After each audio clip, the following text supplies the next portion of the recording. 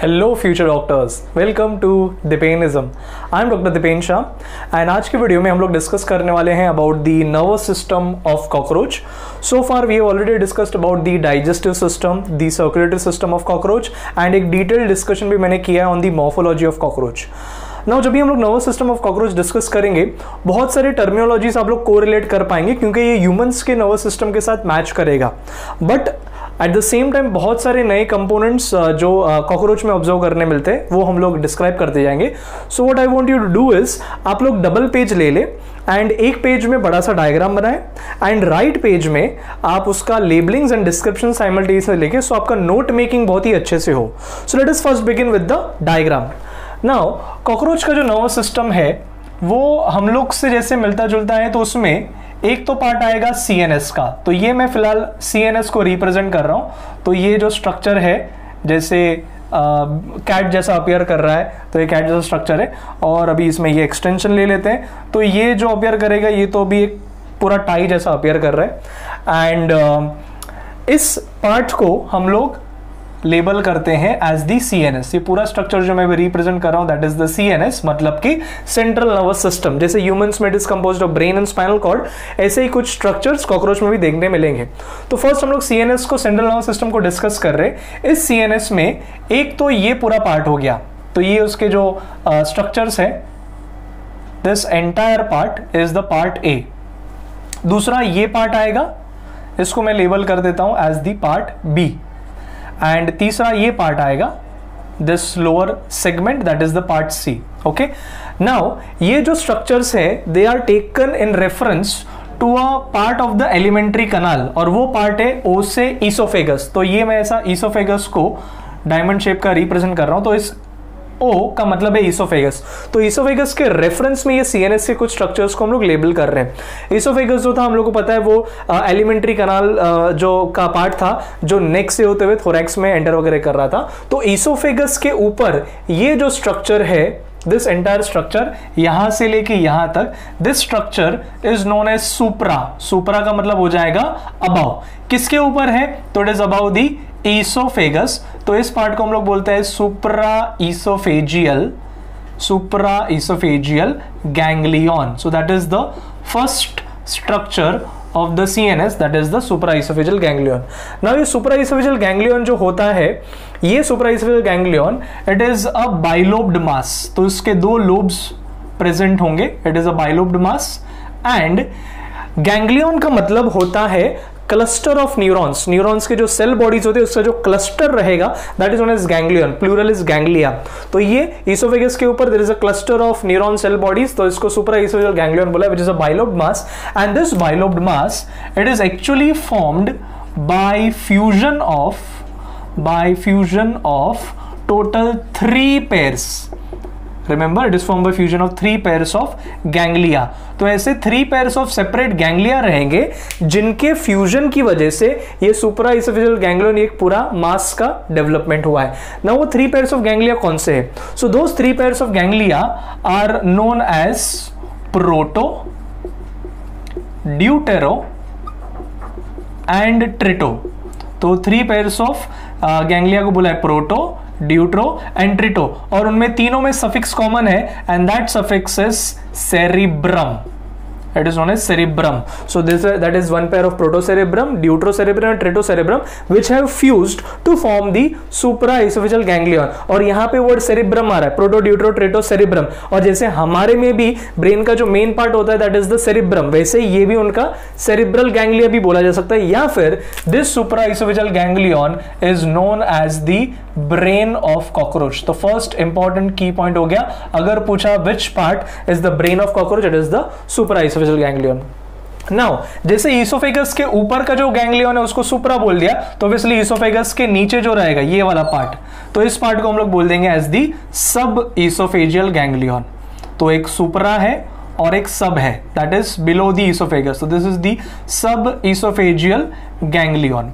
And this सब oesophageal ganglion जो है इसको भी हम लोग बोलते हैं as a bilobed mass. And this bilobed mass which is present below the esophagus, it is also formed by fusion of 3 pairs of ganglia, by fusion of 3 pairs of ganglia. But यहाँ पे जो 3 pairs of ganglia होंगे उनका कोई separately name दिया नहीं गया। सो अपने को सिर्फ याद रखना है सबइसोफेगल ganglion is below the oesophagus, it is also form by fusion of 3 pairs of ganglia. Now सुप्रा और सबको कनेक्ट करने वाला ये एक पार्ट है और ये एक पार्ट है, मतलब this structure is going to be present in pairs. तो ये जो पेयर्ड स्ट्रक्चर है इसको हम लोग बोलते हैं एज दी सर्कम। सर्कम क्योंकि ईसोफेगस के सर्कमफरेंस में है तो इसको हम लोग बोल देंगे सर्कम ईसोफेजियल। बट ये सर्कम ईसोफेजियल जो है this structure is not made up of cluster of neurons, ये क्लस्टर ऑफ न्यूरॉन से नहीं बना, इसके लिए यहाँ पे गैंग्लिया टर्म नहीं आएगा। इंस्टेड ये पेयर ऑफ नर्व्स है which are connecting supra to सब, इसीलिए इसको हम लोग बोल लेते हैं circum oesophageal connective. It is known as circum oesophageal connective. तो सीएनएस के फिलहाल मैंने 3 स्ट्रक्चर्स को डिस्कस कर लिया है, A B C, supra, circum and सब। नाउ ये तीनों स्ट्रक्चर्स जो है ये एमसीक्यू में साथ में आपको पूछे जा सकते हैं कि इन तीनों को कंबाइंडली क्या बोलते हैं। तो you to remember this, combinedly are known as the nerve ring. It is composed of the nerve ring and nerve ring has these 3 structures. Now nerve ring के अलावा ये सब इसोफेजियल गैंग्लियन से ये जो स्ट्रक्चर अराइज हो रहा है, this structure is the 4th and final part of the CNS, that is the nerve cord. So this part is the nerve cord. So MCQ में आ सकता है कि CNS is composed of what? Then CNS is composed of nerve ring and the nerve cord. ठीक है, तो अभी discussion चालू कर रहे हैं about the nerve cord. Now ये जो नर्व कॉर्ड है इसके बारे में आप लोग को 4 पॉइंट्स याद रखने हैं। इसमें आपको याद रखना है DSVG, इसमें आपको याद रखना है DSVG, बहुत ही सिंपल याद रखना। Dipen sir very genius, Dipen sir very good, कैसे भी आप याद रखना है रख सकते। तो DSVG ये 4 टर्मिनोलॉजीज आपको याद रखना है। डी से है डबल, तो कॉकरोच का जो नर्व कॉर्ड है that is double, plus it is solid, present on the ventral surface and it is a ganglionated nerve cord. It is a ganglionated nerve cord. Now ये 4 terminology पे मैं इतना focus क्यों करवा रहा हूँ आप लोग से। सो फ्यूचर डॉक्टर्स रिमेंबर कि जैसे कॉकरोच में नर्व कॉर्ड है, हम लोगों में क्या होता है spinal cord in the CNS. हमारा स्पाइनल कॉर्ड कैसा होता है सिंगल, इनमें कैसा है डबल। इनका जो नर्व कॉर्ड है दैट इज सॉलिड, हमारा कैसा होता है हॉलो। हम लोगों ने डिस्कस किया कि उसमें सेंट्रल कनाल होता है। इनका वेंट्रल सरफेस पे, ये सरफेस पे, हमारा कहां पे होता है पीछे, मतलब it is on our dorsal surface. इनका गैंग्लियोनेटेड है, हमारे में क्या होता है there is presence of tracts. हम लोगों ने पढ़ा है कि डिसेंडिंग ट्रैक होते हैं, असेंडिंग ट्रैक्ट्स होते हैं, तो दैट इज नर्व फाइबर्स वगैरह का प्रेजेंस भी होगा and grey matter, white matter का प्रेजेंस होगा। ये गैंग्लियोनेटेड नर्व कॉर्ड है। सो DSVG depend sir very genius, double solid ventral गैंग्लियोनेटेड nerve cord होगा। ऑल्सो ये वेंट्रल सरफेस पे है और हम लोगों ने सर्कुलेटरी सिस्टम में डिस्कस किया कि कौन से साइनसेस होते हैं। एक था पेरिकार्डियल जिसमें था ट्यूबुलर हार्ट, फिर था पेरीविसरल जिसमें सब डाइजेस्टिव स्ट्रक्चर्स आएंगे, और फिर आता है लोअर वाला वेंट्रल वाला जिसको हम लोग बोल लेते हैं, यस आप लोग को पता ही होगा, it is known as perineural sinus. So this nerve cord is present ventrally in the perineural sinus. Now इस पॉइंट को और एक्सप्लोर करना स्टार्ट करते हैं। जैसे हम लोगों ने nerve cord को बोला इट इज गैंग्लियोनेटेड, तो उसमें यहाँ पे ऐसे कुछ गैंग्लिया का प्रेजेंस रहेगा। तो ये जो मैंने टाई बनाया है उस टाई को मैं थोड़ा डेकोरेट कर लेता हूँ, थोड़ा इक्वल डिस्टेंस पे बना लेता हूँ। तो ये जो 3 गैंग्लिया मैंने दिखाया है, these 3 ganglia are the 3 pairs of thoracic ganglia. They are the 3 pairs of thoracic ganglia. And आप लोगों ने अगर मॉर्फोलॉजी ऑफ कॉकरोच का मेरा वीडियो देखा है तो आपको पता है थोरैक्स में कितने रीजन्स होते हैं 3, प्रोथोरैक्स, मीजोथोरैक्स एंड मेटाथोरैक्स। तो ये प्रोथोरैसिक गैंग्लिया हो गया, मीजोथोरैसिक एंड मेटाथोरैसिक। तो 3 थोरैसिक सेगमेंट में 3 थोरैसिक गैंग्लिया हो गए, ठीक है। अपार्ट फ्रॉम 3 थोरैसिक गैंग्लिया, इनके पास नर्व कॉर्ड में there is presence of 6 pairs of abdominal ganglia. तो 3 pairs of thoracic ganglia and 6 pairs of abdominal ganglia. अभी ध्यान से देखिए मैं एब्डोमिनल गैंग्लिया को रिप्रेजेंट कर रहा हूं। नाउ एब्डोमेन में आपको पता है कितने सेगमेंट्स होते हैं कॉकरोच में, 10। एडल्ट कॉकरोच में 10 सेगमेंट्स होंगे। सो फर्स्ट एब्डोमिनल गैंग्लिया हो गया, ये सेकेंड हो गया, थर्ड हो गया, फोर्थ हो गया, फिफ्थ हो गया। थोड़ा डायग्राम को एक्सटेंड करना पड़ेगा तो एक्सटेंड भी कर लेते, ओके। फिर यहाँ पे गैप छोड़ रहा हूं और यहाँ पे ये 6th एब्डोमिनल गैंग्लिया। वापस से ध्यान से समझे, this is the first abdominal ganglia, second, third, fourth, fifth. The first 5 abdominal ganglia are present in the first 5 abdominal segments. Sixth segment जो है वो खाली है, एंड सेवेंथ सेगमेंट में there is presence of the sixth abdominal ganglia. तो sixth abdominal ganglia जो है उसके बाद कोई भी एब्डोमिनल गैंग्लिया नहीं आता. That means 7th, 8th, 9th, 10th और 9th और 10th एब्डोमिनल सेगमेंट से वहां पे गैंग्लिया नहीं है. So it is believed that ये 6th एब्डोमिनल गैंग्लिया वो बाकी सब गैंग्लिया के फ्यूजन से बना है. इसीलिए out of the 6 abdominal ganglia the 6th abdominal ganglia is the largest. तो आपको एंट्रेंस में पूछा जाएगा कि एब्डोमिनल गैंग्लिया में लार्जेस्ट कौन सा है, तो आपको आंसर याद रखना है it is the 6th abdominal ganglia, या फिर it is the last abdominal ganglia which is the largest amongst the abdominal ganglia. Otherwise आप डायग्राम को देखो तो thoracic ganglia are the largest. So there are 3 pairs plus this 6 pairs, मतलब total 9 pairs of ganglia हो गए. So जो nerve cord है there is presence of ganglionated nerve cord, जिसमें ये सब ganglia का presence है. And ये nerve cord में जो ganglia है ये सब ganglia connected भी होंगे by the pair of nerves. तो ये connect हो रहे.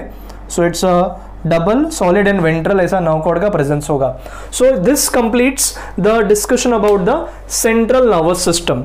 नाउ सीएनएस के बाद नेक्स्ट पार्ट जो आएगा that is the PNS. Okay, सो ये पार्ट मैं पूरा इरेज कर रहा हूं. आई होप सब लोग ने ये नोट डाउन कर लिया है.